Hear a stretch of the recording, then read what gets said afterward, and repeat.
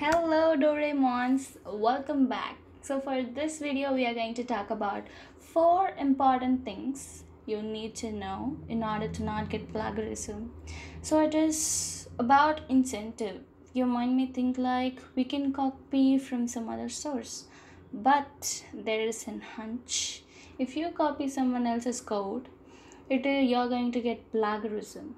So you know how plagiarism works.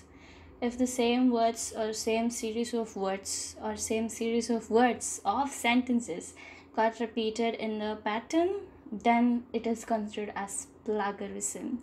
And in order, like, if you get some code and you paste the same code in the exam time, then you will get this plagiarism error.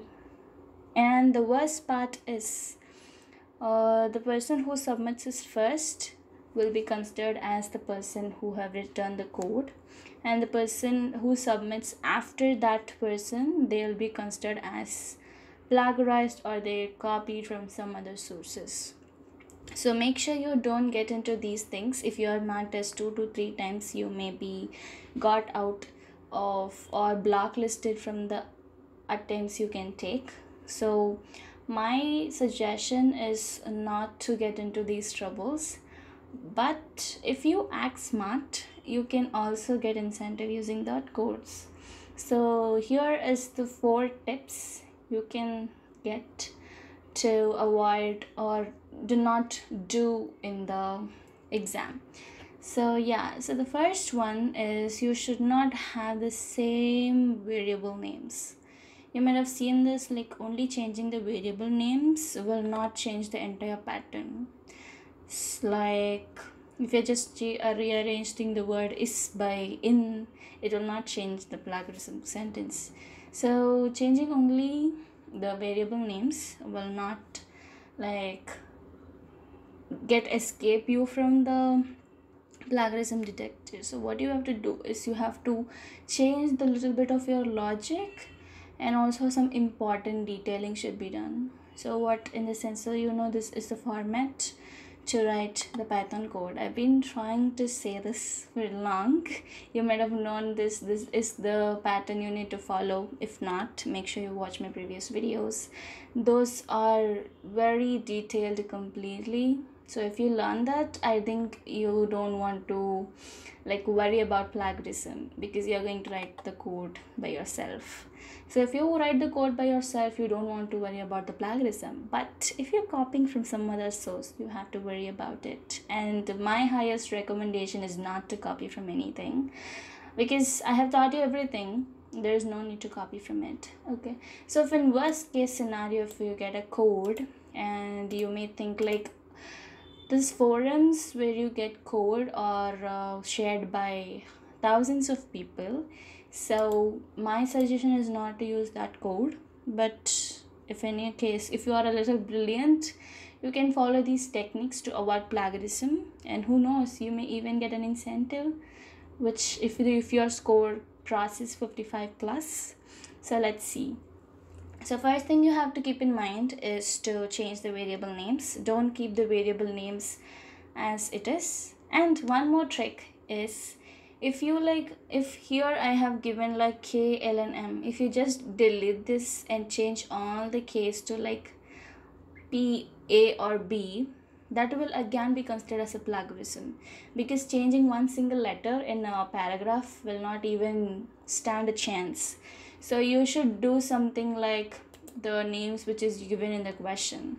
Like if it is given for ID over here, you can give like item ID instead of K, and you have to replace everywhere where K is used to item ID. You have to do it, and like that you can get a good way like escape from this plagiarism. And then you should also consider all other names. So let's get started with the main program. So in the main program itself, you have to declare something different for the list name and even for getting a number. And for this, even in over here, you have to make some difference, like you have to give some difference. Usually we'll use I, You can use I think that will not be considered as a plagiarism because everyone uses I and j in for loop.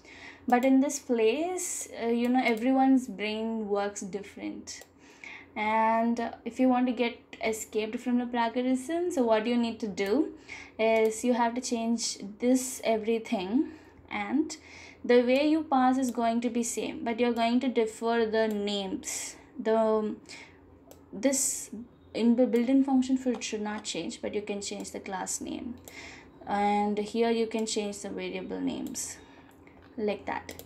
And see, in the logic, when it comes to logic, the main important thing is about the objects and what you're writing over here. So make sure you create some different object, and if like some details are passed over here, try to give it in the function like where you're using it, except the main list. So you know what is a main list if you have been watching my previous videos. So main list is a list of first set of values which you give to your program. So you have to vary that. If you are giving like any extra values, you can directly pass it to the function, or in the code which you are getting, it is like passed from the function, you can directly pass it to the init function. So in that way you can show that your code is different. And for this I and j, if you are getting like 2 for loops, you can exchange the way, or if it should go like this, you can consider some different elements, and you can show difference in your logic. So if you totally understand the program only, you can actually change the things. So first thing is to understand the program, you have to understand it, and then you have to first change the variable names, and next you have to change the logic and the order which is it is written in. So that needs to be also considered. The order should be changed, the variable name should be changed, and the logic should not be completely changed, it should be like altered.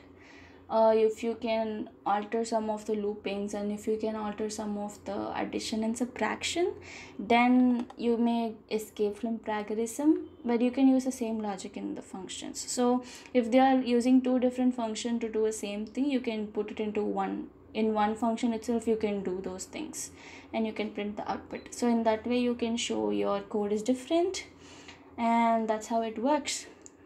And these are the 4 major things you should remember to avoid and escape from plagiarism. First thing, you should not copy the code as it is. Second thing, you have to analyze the program, and then you have to change every possible thing you can change, which is variable names. And next one is the logic. So logic, in the sense, I'm not telling you to change the main logic, but you can change the sub logics, like passing the inputs over here like this. You can change the names, and you can use insert function. If you are well versed, you can use insert function. And over here in this place, calling the function, like if you are passing every value from the main function itself, you can alter it to function 1 and function 2. If you want to know how to do that, I'll link a video above in the cards, so you can have a reference of how to do that. And fourth thing is, you have to alter this main logic in the best way possible without like messing up the main logic. And I know this is a bit hard, but there is no other case. Like if you want to get code from some other course and you want to avoid plagiarism, then this is the only solution that you can try. And I highly suggest not to do it, because it is already available in my channel. If you're following me, you might have liked all the videos. I have already solved several different logics, and if you go through them, and you also have the questions in my blog post down below, you can check that and you can learn from there. And it is a totally up to you. And one more thing, like people ask, like I have executed my code, but I didn't got only 2 marks. For execution of code and all, you'll not be getting mark. Only if you pass the test cases, if you get only 4 ticks or 5 ticks in the test cases, then it will be considered as for evaluation. Not only executing the code will give you marks. So please make sure on that. And that's it for this video. I'll be meeting you in the next one, and this is your very own Code Doraemon signing off. Keep learning, keep rocking. Bye.